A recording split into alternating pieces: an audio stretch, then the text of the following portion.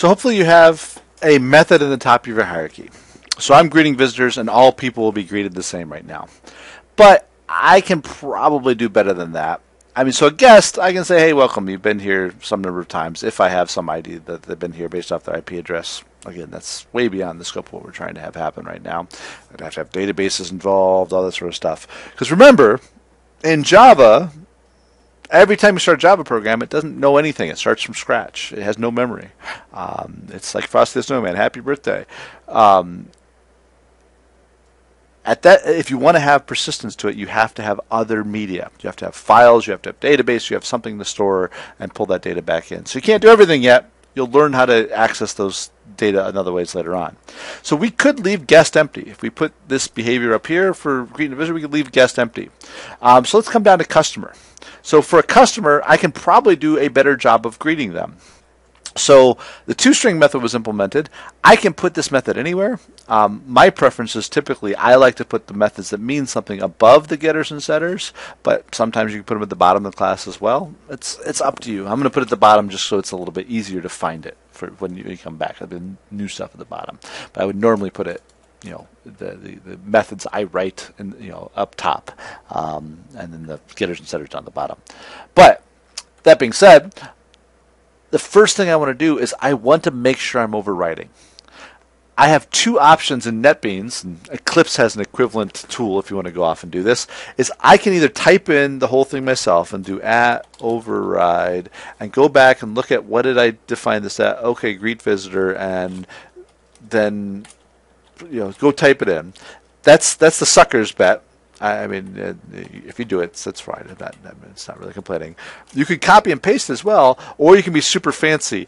And if you remember, you can right-click on here, or you can hit Alt-Insert key. Same thing. Alt-Insert just pops you straight up this menu. And now notice there's a override method option inside of here. So when I click on override method, it's going to go up and show me all of my superclasses. So you can see object, person. It shows me everything inside of there. And I can change the behavior of whichever ones I want to, such as greet visitor. And I can say generate. And now it gave me the method greet visitor, and by default it says super.greetVisitor. Guess what super.greetVisitor does? The same thing as if I didn't implement this at all. It would be the default value of what you already have. But if you want to call that, you can. You don't have to call it. I can ignore it. So I can say here system.out.println, you are my favorite first name. I can greet them however I want to. Again, the exact behavior here is less important than the fact that we're changing this here. We'll talk about your assignment here in a minute.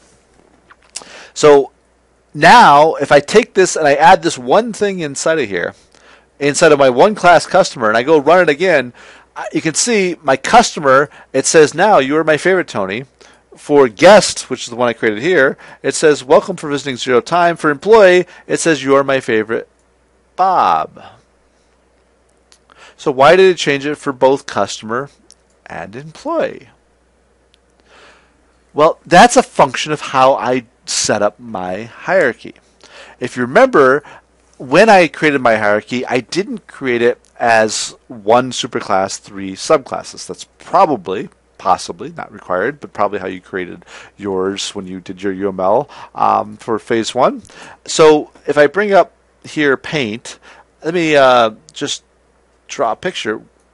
I created up here was person, and I had 2 types of people. I had guests, and I had customers. Oops. And then underneath here, a special type of customer, I had employee. So when I add a behavior up here, up top, instead of here, I say greet person.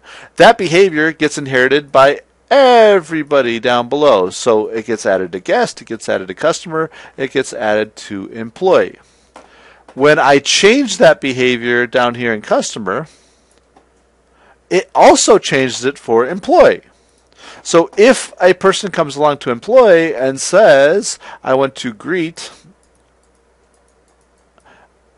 employee has the behavior, but it doesn't have an implementation for it because it was provided up here. So it starts looking up until it finds the behavior in the first spot, and then it uses this behavior. So it uses customer's behavior. If when customer didn't have it beforehand, before I implemented that, it went up and used person behavior. But now it only does that if and only if I call super inside of there. So I could do that. So I could inside of here still say super.greetVisitor. There's no reason for me to do that necessarily unless I have a behavioral reason to do that. It's not a requirement for me to do that. But if I did that, you can see it says customer, welcome, thanks for visiting 0 times. You are my favorite, Tony. Then down here it says welcome for visiting time. You are my favorite, Tony. So I could do that, but again, by no means am I required to. Just from completeness sake, I can also override here the employee. I can override the override. So in the employee class, I could say override method. Now you see in customer it has greet visitor. It also has greet visitor up here. Oh no, I'm sorry, it doesn't. It just has it up here. It's just the way NetBeans says it. It also exists in person class, but just says I'm going to override this one from customer. And I can change this behavior again. I can say system.out.println as an employee, you are our front line.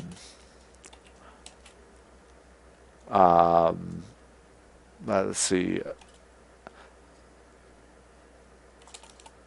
Line, comma, associate. We'll call it associate, and then we'll just say it's formal. It's a company, so we'll say last name here. Sorry, get last name. There you go. Because last name was private up top. So remember, I was trying to type in last name. You see there's no last name here. It's from customer class. And it's private in the customer class, so I had to call get last name. One other thing, by the way, you might not have noticed it. I just want to point out another cool thing in NetBeans. When you mouse over this stuff, nothing happens. If you hold down Control and mouse over, it becomes clickable. I just did it subconsciously here, and I just didn't realize. Let me say it there. When you hold down Control and click on other classes or variables inside of there or methods, you can click on them and it'll automatically navigate you to that. So kind of a cool way to be able to look through code. So anyway, so in greet visitor here, I'm saying as an employee, you are a frontline associate, comma, you're a frontline, comma, associate. In this case, they'll put their last name out there. So you can see, as an employee, you are a frontline associate, Jones.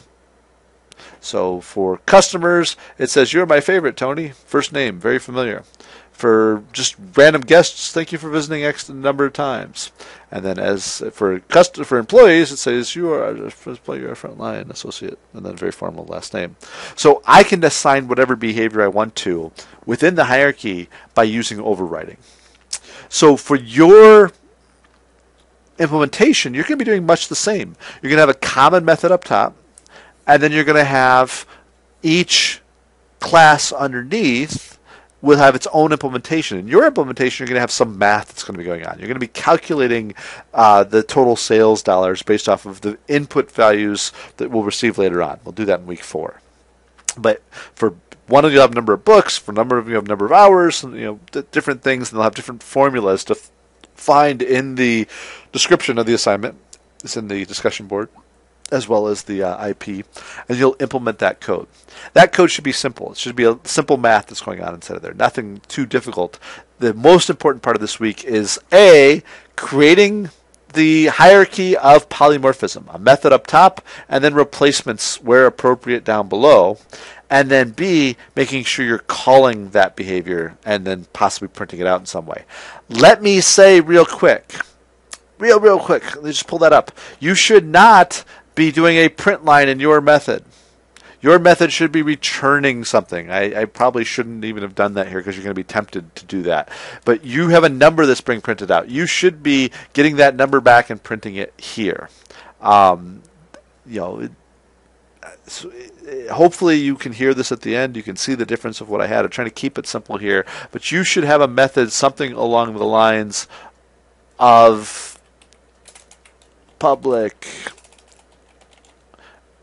double or int. I don't care which type of data you use. We'll just call it double here. Calculate stuff. Return 10. Let's just do that. So you can have a method more like this. Something that returns something, and then in your method you're not going to have something that prints it out here because we need to reuse this later on. We need to use this as part of our application later on. So you're going to do dot get what did I just call it? Calculate stuff, and so you're going to do system dot out dot print line. Print line. Calculate value plus. Plus, and then you'll be printing out something along the lines of that. Then you'll do that for each one of your each one of your data items here. So make this one E, and then that will look better. So this is the type of thing that you'll be looking at in your application. So you'll be getting something back from your object, and you'll be doing something with it on top of it. That's much more common in the pattern. You never call an object and have it do out.println. That's just hello world nonsense when you're learning the program. You always go and get data from something and then do something with that data yourself, because most of the time you're going to be putting on a web page, you're going to be putting on a GUI display, and all things you'll be learning over the next few classes. All right, so there's one other thing I'd like to talk about a little bit here, but this is the assignment here. This is the core of the assignment here. So practice this, work on this, and then expand out, and we can go play with the next video that you'll see here in a little bit.